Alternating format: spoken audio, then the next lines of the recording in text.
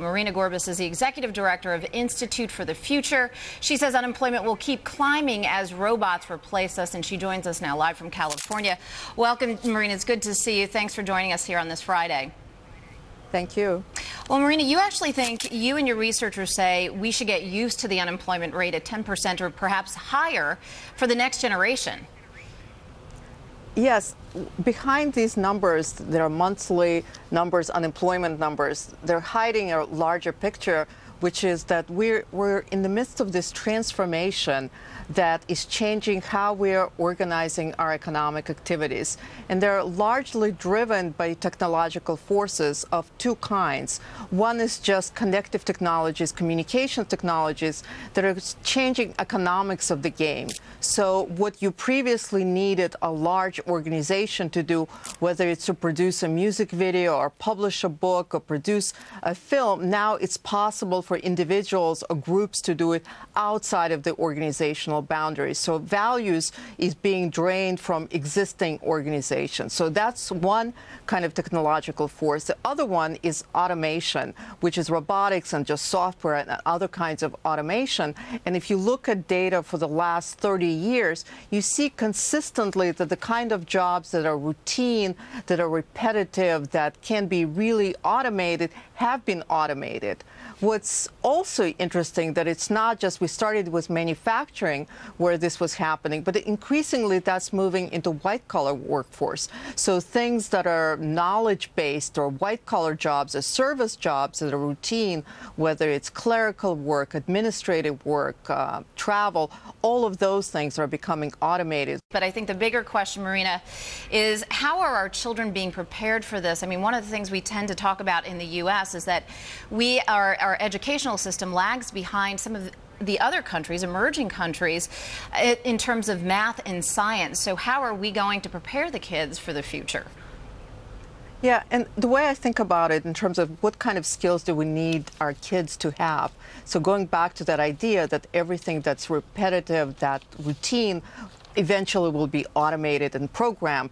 So then you start thinking, well, what kind of things we cannot program? What kind of things that are non-routine, that are non-programmable, that cannot be codified?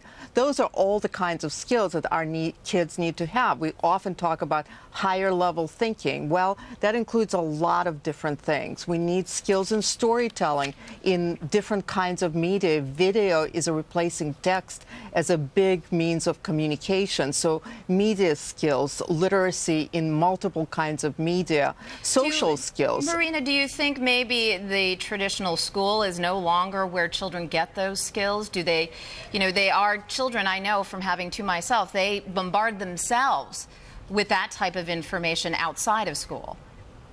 Absolutely. I think there are so many different places where kids can learn things. I love the first robotics competition that a lot of kids are involved in, which is project-based, multiple kinds of skills. Also teaches kids how to collaborate and work in teams and solve projects and problems. Maker Faire, all kinds of making experiences, DIY, do-it-yourself culture. We're taking a look, I think, here, a video from one of these robotics competitions that you mentioned. Marina, let's take a quick look, though, at some of what factories might look like. I know that there are a couple companies that are already sort of on the leading edge of this. Google has a self-driving car, but there's also an entire factory, I believe it's in China, that actually could operate. It's in Japan. It's in Japan that operates unmanned. Yes. There's a Fanuc is a robotics manufacturer, so it's a factory that actually produces robots, and it can be without unmanned for 53 days, I believe, 24 hours a day, nonstop, without heat, without ventilation, obviously machines working on this factory. But increasingly, it's just not just those extremes, but if you go into factory floors of a lot of manufacturers, you see fewer and fewer people there. And you say even, I know that Deere also has sort of robotic systems that they use, as well as Kiva Systems, SRI International. These are all companies that you think are well positioned to take advantage of this robotic renaissance. Right. From different kinds of perspectives, Kiva has an automated logistics system. All the car manufacturers, whether it's ag equipment or just car manufacturers, has projects designing automated vehicles. Obviously, Google has a project in that.